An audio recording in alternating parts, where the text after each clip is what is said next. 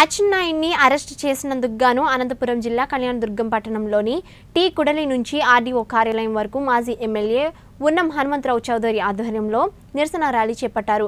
RDO కార్యాలయంలో చేరుకున్న అక్కడ ఆర్డీఓ రామ్మోహన్ రావుకు అచ్చెన్నాయుడిని బేషరతుగా విడుదల చేయాలని వినతి పత్రం అందజేశారు.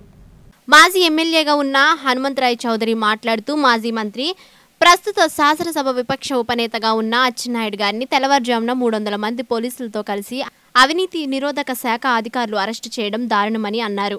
కనీస నియమాలు కూడా పాటించలేదంటే ప్రభుత్వం తీరు అర్థం చేసుకోవాలి. ఒక బీసీ నేత అరెస్టు చేయడం అంటే బీసీలను అణచివేయడం అవుతుందని అన్నారు. పోలీసులు మా బీసీ నాయకుడు అయిన అచ్చెన్నాయుడు గారిని అరెస్ట్ చేశారు. ఇది పూర్తిగా అన్యాయం అని తీవ్రంగా ఖండిస్తున్నాం. అతను బీసీ నాయకుడే కానీ పూర్తిగా రాజకీయమైన కుటుంబం. వాళ్ళ అన్న ఎర్రంనాయుడు కానీ కొడుకు రామ్మోహన్ నాయుడు కానీ ఆయన ఇప్పుడు మా ఎంపీగానే ఉన్నాడు. ఈయన కూడా మాజీ మంత్రి కాకుండా ఇప్పుడు ప్రస్తుత ఎమ్మెల్యే కూడా ఉన్నారు. మా ఉపనాయకుడు కూడా ఉన్నాడు. రేపు రాబో దినాల్లో అసెంబ్లీలో ఇలా ల్యాండ్ కానీ ఇసుక కానీ మెయిన్ కానీ ఇవన్నీ కూడా పూర్తిగా లేవనెత్తి సిబిఐ ఎన్క్వైరీ కోరుతున్నారు. ఆ కోరేదానికి వీళ్ళంతా కూడా అడుగుతున్నారు. అది అడ్డమనే ఉద్దేశంతో రేపొద్దున వీళ్ళకి నోరు వినబడకూడదు అనేటువంటి తప్పుడు ఆలోచనతో వీళ్ళు చేస్తున్నారు. పూర్తిగా ఎవరు చిన్న వరకు చేస్తున్నారు. వాళ్ళు ఎట్లా అంటే ఏదో నెయ్యి కొన్నారంట, మజ్జిగ కొన్నారంట.